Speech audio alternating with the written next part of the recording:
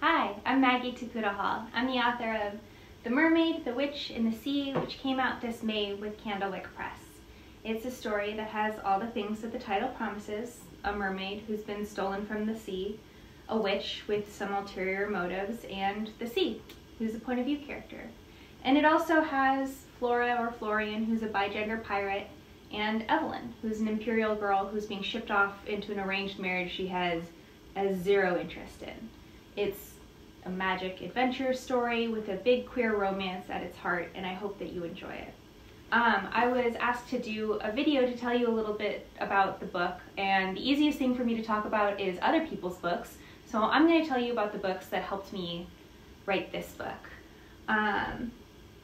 Firstly, when I was a kid, I actually wasn't a super good reader, and I didn't really read anything except for Calvin and Hobbes and R.L. Stine books until I was about 13 years old, when we moved from LA to Piedmont, which is a little town inside of Oakland, and I didn't have any friends. So I did what lots of kids do when they have no friends at a new school, and I hid in the library at lunch. And while I was there, I found this book, Dealing with Dragons by Patricia Reed. And it turned me into a fantasy reader, and I was attracted to it because the cover was different than this cover, but it did have Cimarine on the cover, and she had this like long curly black hair, which for obvious reasons was very appealing to me. And I loved it. I loved the way that it played with gender, I loved its sense of humor, I loved the magic, I loved all the dragons, obviously.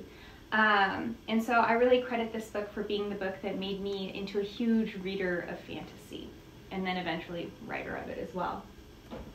And then 1,000 years later, after I graduated from college, I got a job in an independent bookstore as a children's bookseller.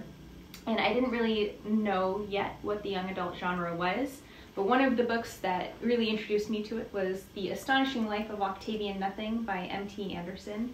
I credit him and this book with being the reason I wanted to write for teens. I read this and then I immediately read everything else he had ever written because he's brilliant and his books are perfect, and I would like to eat his brain if that kind of thing were legal.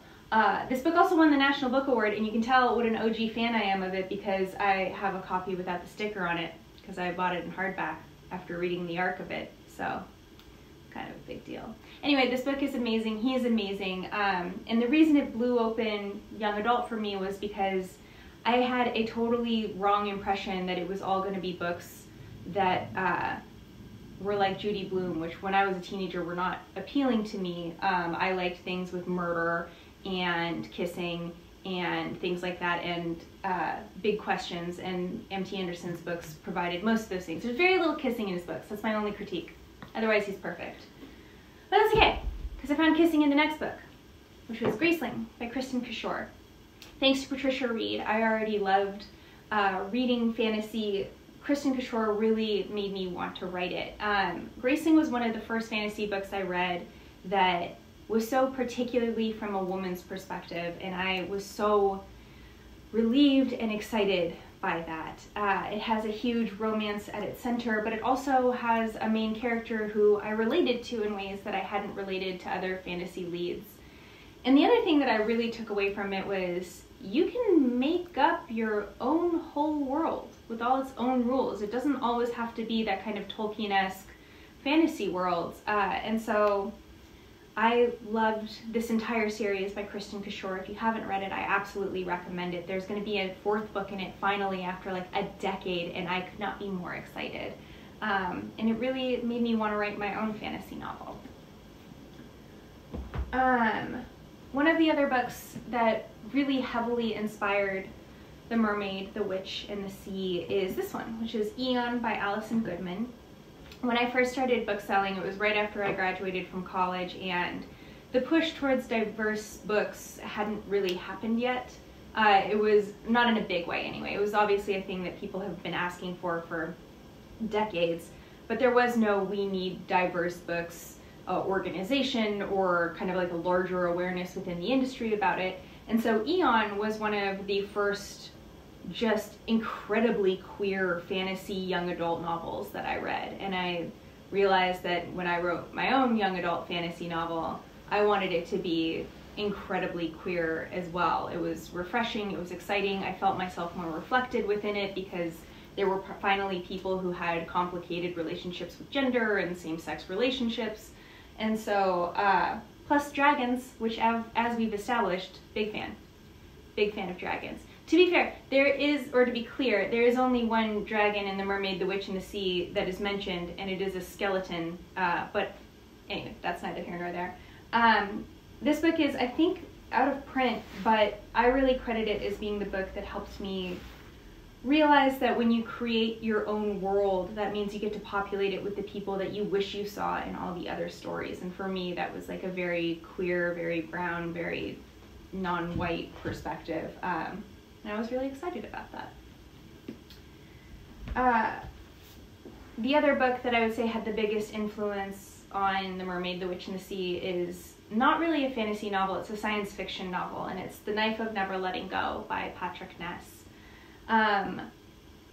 In it, violence is never casual. Every act of violence that is committed in this book reverberates throughout the entire trilogy and is of utmost importance to every character who's affected by it. And I thought that that was such a beautiful and actually very hopeful way to think about violence. Often in young adult, one of the markers of the genre is violence, like Hunger Games being one of the most famous and, let's be real, most enjoyable books that have come out within it.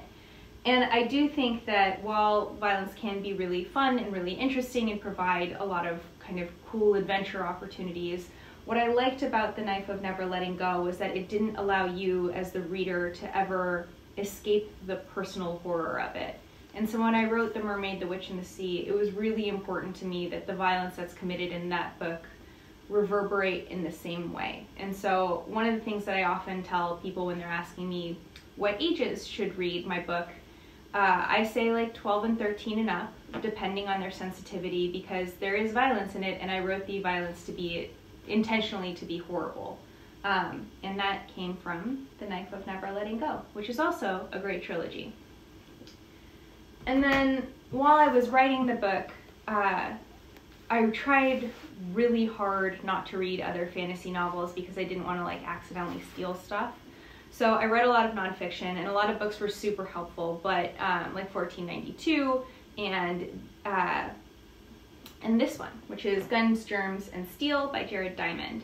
So one of the biggest themes in my book is sort of the Venn diagram of the mythology of a person or a nation and the reality of it, and kind of the narrow and sometimes non-existent places where those two circles meet.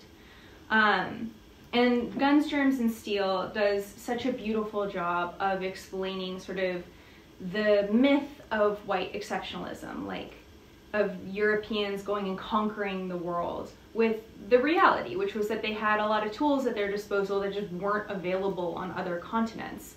And that was so helpful for me as I started thinking about how to write the imperial class within The Mermaid, the Witch, and the Sea, who are coded as sort of like a Japanese, American, British empire who have brutally colonized the entire known world that they are a part of.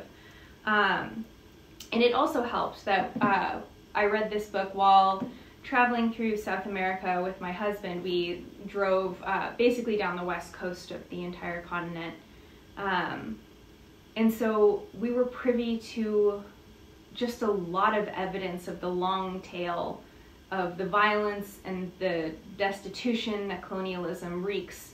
And obviously we're in another moment in our own country where we're really having to come to grips with the fact that America has always been an economy that has not functioned without slavery, without free labor, that the long tail of colonialism and the violence that it's begot all over the world is also true in our own nation, and that the story of being the land of the free is maybe not true for most of our, or for many of our citizens. And so Guns, Germs, and Steel really helped me think about that as I wrote this book, which, as mentioned, just came out in May. If you like stories with murder, magic, obviously mermaids, some kissing, and some violence, I hope you pick up mine. It's available for sale wherever books are sold. And oh my gosh, I almost forgot the code word. Bing, bing, bing, bing, bing. The code word is the Dove, which is the name of the pirate ship that Florian or Flora serves on that is seeking to kidnap the Lady Evelyn. Anyway, I hope you enjoyed my video, but more than anything, I hope you read my book or any of these great books here that I feel infinitely more comfortable talking about. Thanks for watching.